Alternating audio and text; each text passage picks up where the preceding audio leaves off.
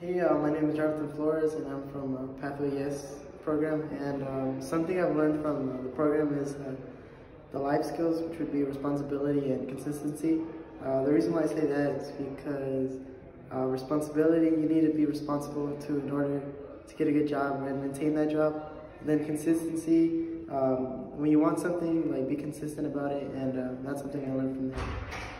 And is there anything you're excited for in the future about the program? I want to see where I can get to with this program. I hope I get to be something big, and yeah.